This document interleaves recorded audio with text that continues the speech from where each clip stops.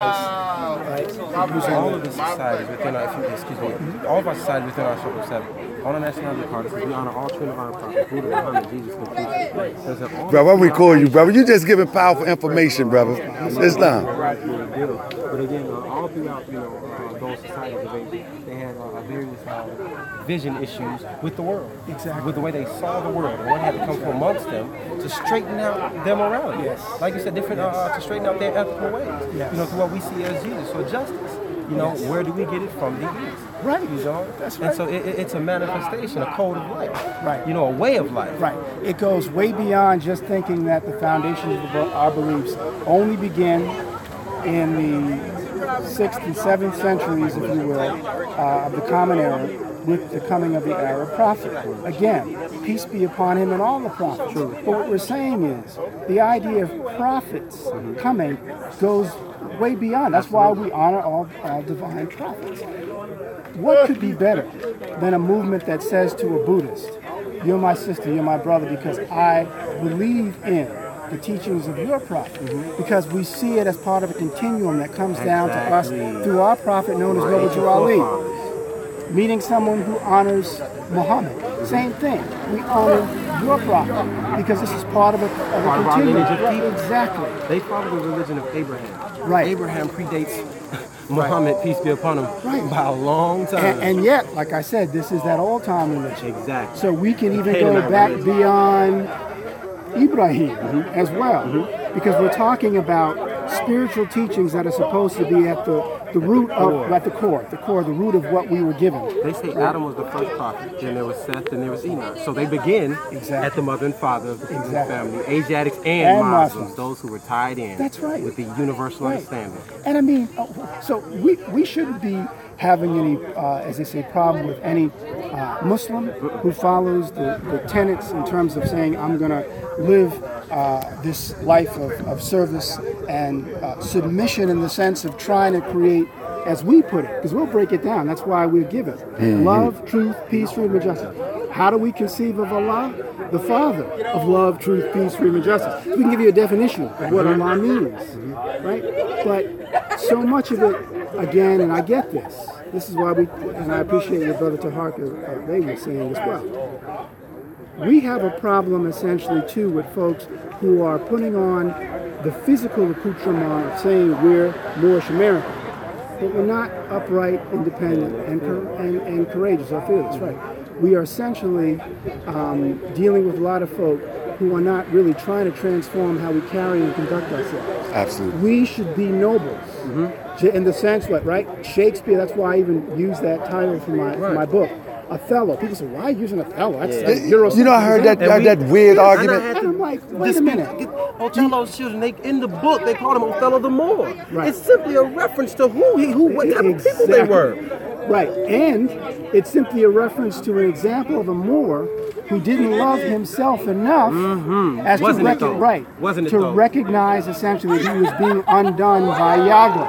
Right? So the point is, this gets back to the seat of why I use it. Not just because I know most people, if they've heard the term Moor, if they're educated, know the context of Shakespeare, but because they're then saying, if they read it, the Moor in Shakespeare's Othello suffers from a certain self-esteem. Absolutely. And even Jan Carew points that out. The late great Jan Carew, the scholar, who I quote in there, who was saying that he didn't love himself enough, essentially, and as a result, he goes overboard and doesn't trust his wife, and then ends up killing his wife, and then ends up killing himself.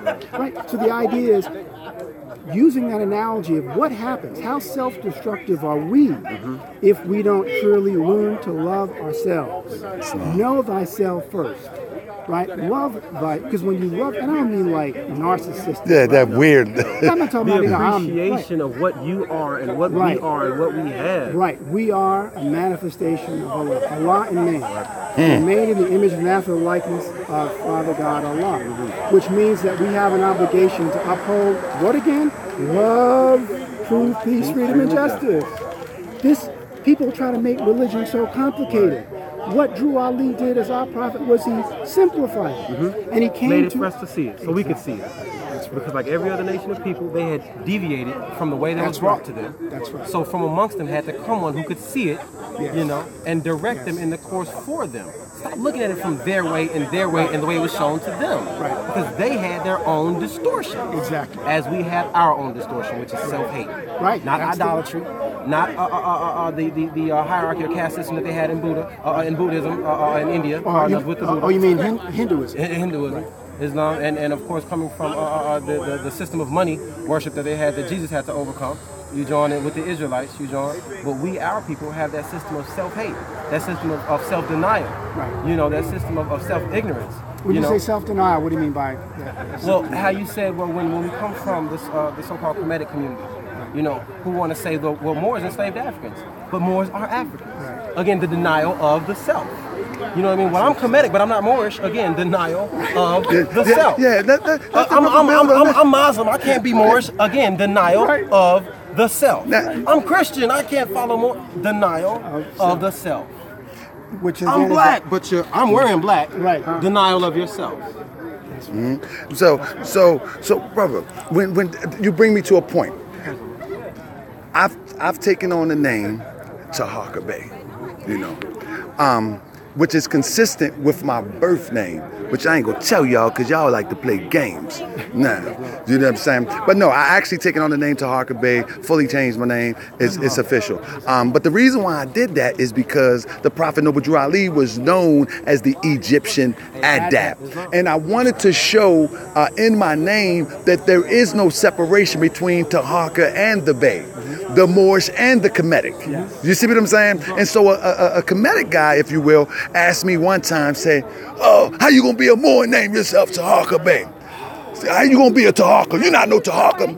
Brother, can you give us a brief history of the migration of the Moors from ancient Kemet? Our prophet teaches us that the Moors was given permission from the pharaohs. So that indicates a migration there. Just something brief, my brother, because we're going to be able to go into something later on the show, but it's something brief.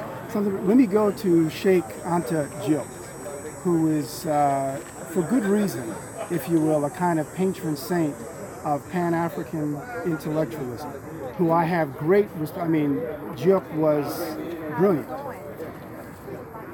Diop said that the Moors, now notice I say he was brilliant, but Diop also, like any of us, is not perfect. And so what's required, of course, is other research and researchers to help clarify. Diop made the argument that the Moors essentially were new arrivals to Africa. And he says that many records say that they are from Yemen. Yet, he also points out in African Origin of Civilization that the people of Yemen were a colony of Abyssinia or Ethiopia at the time that the Prophet Muhammad was born, peace be upon him and all the prophets. So what essentially he's saying is there's a connection, right? Here's Diop, who makes the point that the Moors are essentially new arrivals to the continent of Africa. But then he says that they come from Yemen. But there's no Great Wall of Africa to prevent people from the continent of Africa migrating back and forth across Africa into what we know as Asia. Absolutely. So when I hear people saying this as if, wait, so by that logic, those of us here in the Americas who are identifying as African American shouldn't do so because we're not right now physically on the continent of Africa. What we're saying is that there is a link in terms of our ancestry. There is an ancestral link between our ancestors who were on the continent of Africa who came here. The same is true then when you're looking at Yemen. When Diop said that, he's saying that there's a connection. Yemen, which borders, right, has this heavy influence from Ethiopia or Abyssinia. But the ancient Kemites were the first cousins, if you will, of the people to the south.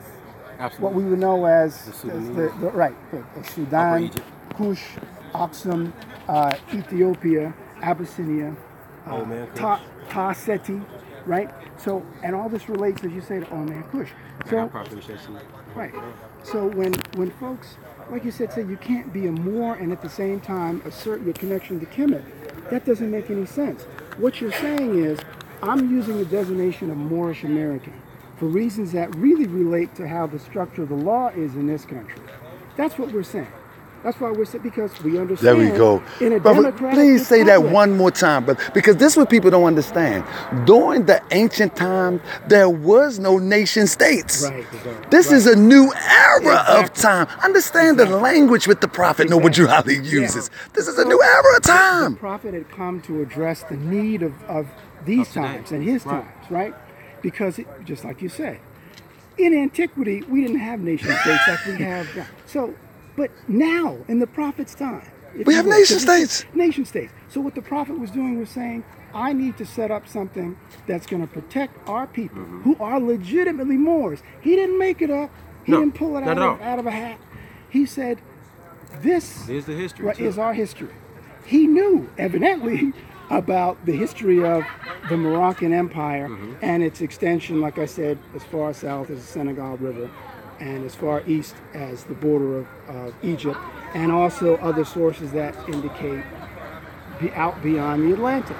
So he was saying, look, in this United States where you have to declare your national name, because only national names, only nations can be counted under the law as people. You can't be defined by a term that says that you've lost your personhood. And under the law in the 18th century and the 19th century, based upon the Constitution, based upon the of course, even Declaration of Independence, it was understood that you had to have a national name, personhood. The hard thing for people to grasp is that when you use the term black, so well, you just don't want to be black. What I'm saying is, black is not a nation. At all. To say black, and certainly not Negro and colored, right? So people, so basically, when people look at the law, that's why when I wrote A Fellow Children in the New World, I was as meticulous as I could be in laying out the legal history that showed that people who were designated as Negro, black, and colored were then essentially seen as the great historian, late great, John Hope Franklin, out of Duke University, one of the fathers of African American history, said, really, Negroes who were free were what he called semi-free Negroes. See, because they really weren't free, because by virtue of being designated as a Negro, you really weren't free. You're still a Negro. But you're still a Negro. But those who had national names, that's why you have examples of people with Africoid features who would claim they were French citizens. And then they were not treated under the law as semi-free Negroes. That's why you had Moors in South Carolina, in Georgia, in Louisiana, who were saying, no, we're Moors. We don't want to be designated as Negro, black, or colored, because we know under your law, that's right. once you designate it as such, we're not protected as free nationals in this right as a people. It really is, I just say, brothers and sisters, understand, it really is that simple. It has to do with the law. This is so. Why you stand? So you agree with the law? We live in the United States. But you know what? Can I ask real quick, just to kind of fill some of that out as well?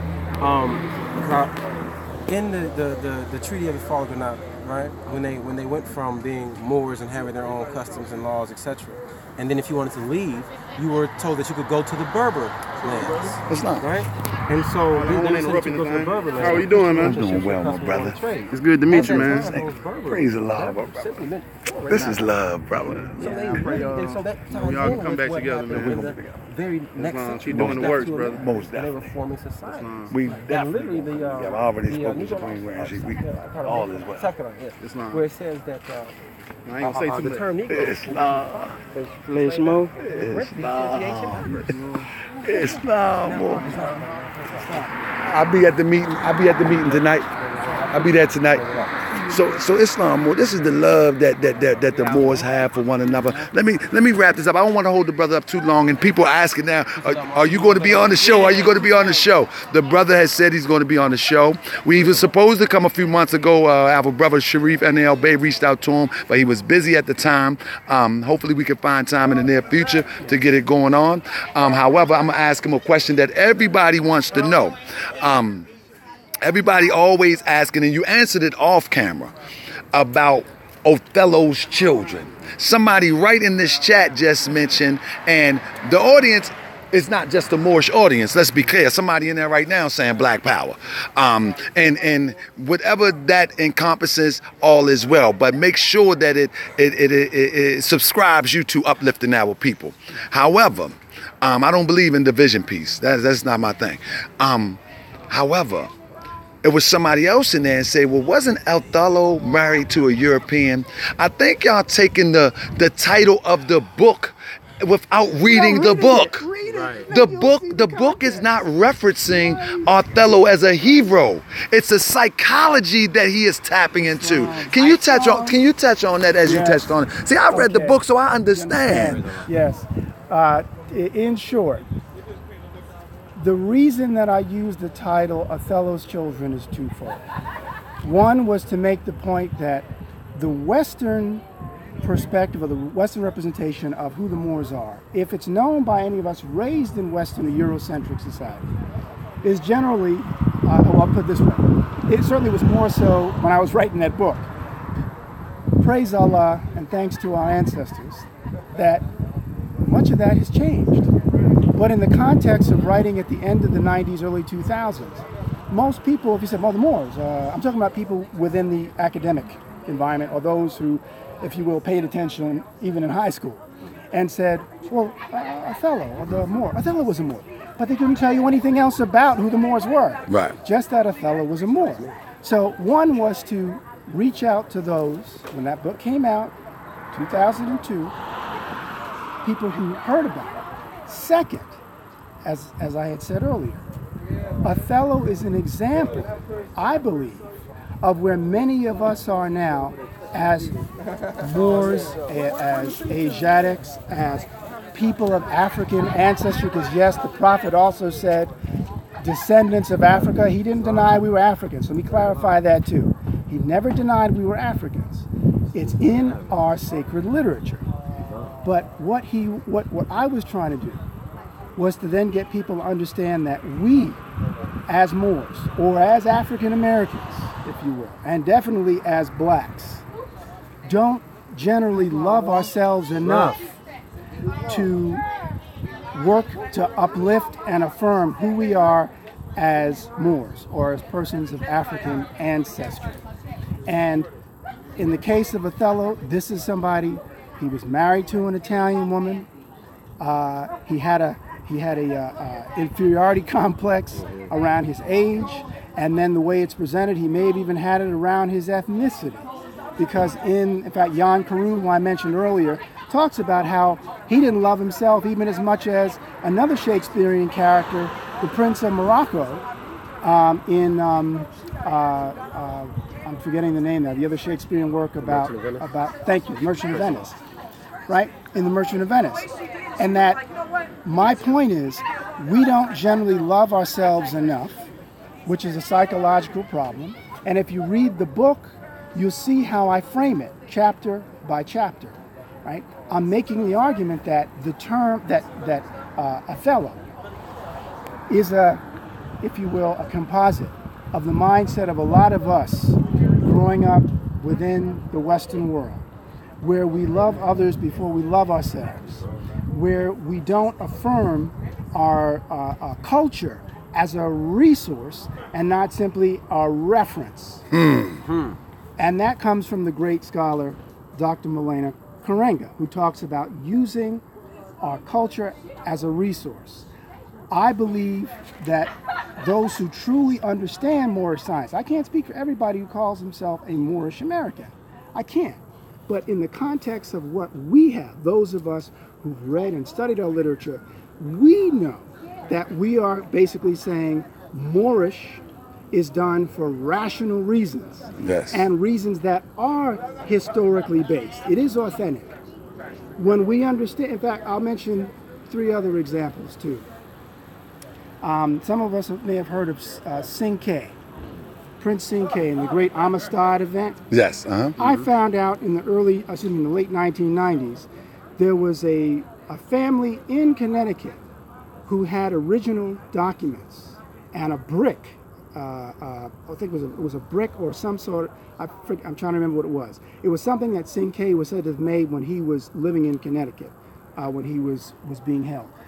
His name was Pennslvania. Praise the Lord. That's actually what they said, and these are European Americans who had this and said his name is actually Pennslvania. Well, lo and behold, it's no different than the man known as the Moorish prince, Ibrahima,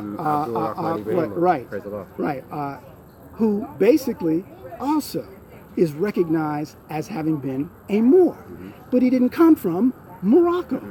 When he goes back home after he's finally freed, when it's discovered, and in fact Henry Clay, who was the Secretary of State, who works to get him freed, this Moor freed, when he goes back home, he goes to Liberia.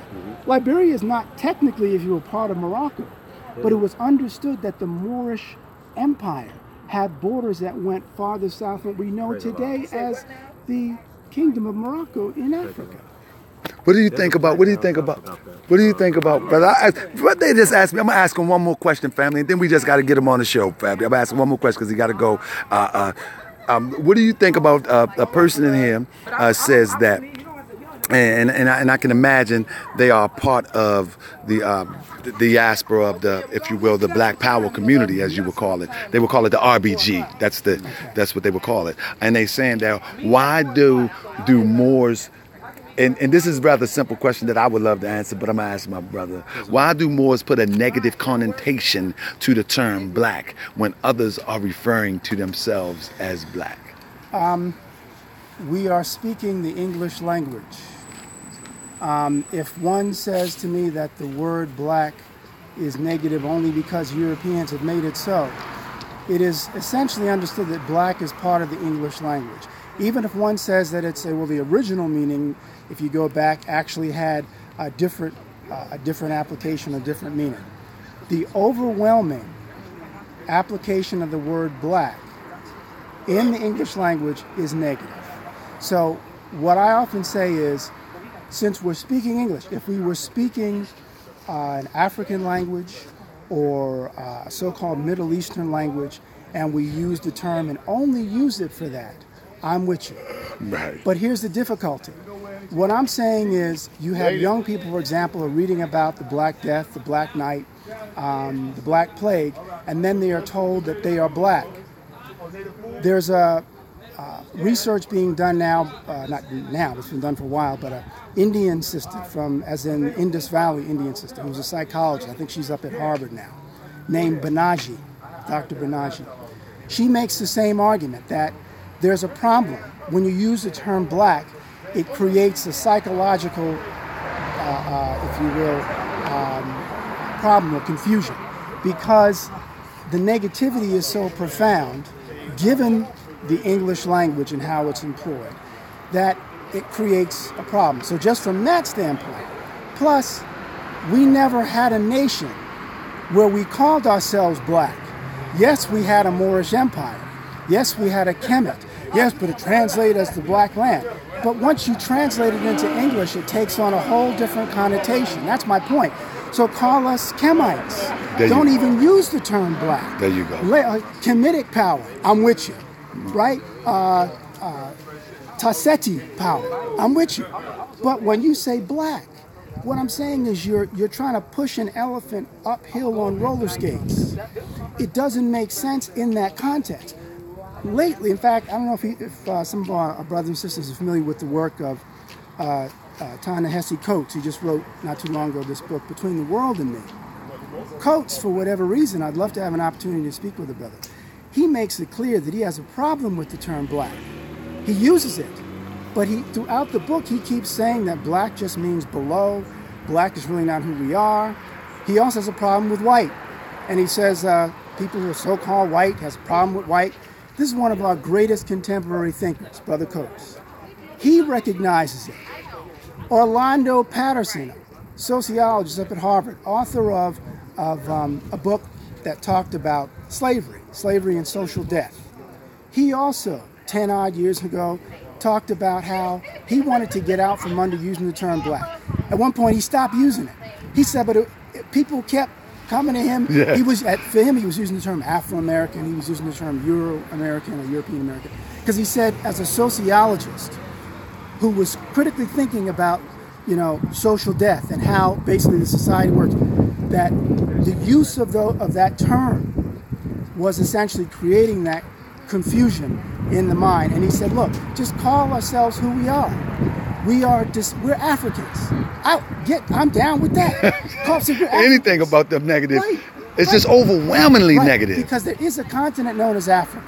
Absolutely. So it's a place. Yes. And it's a place clearly that has the great civilizations. But what I'm saying is, from a psychological standpoint, and again from a spiritual standpoint as well, to identify ourselves as black for me is problematic. We're African people.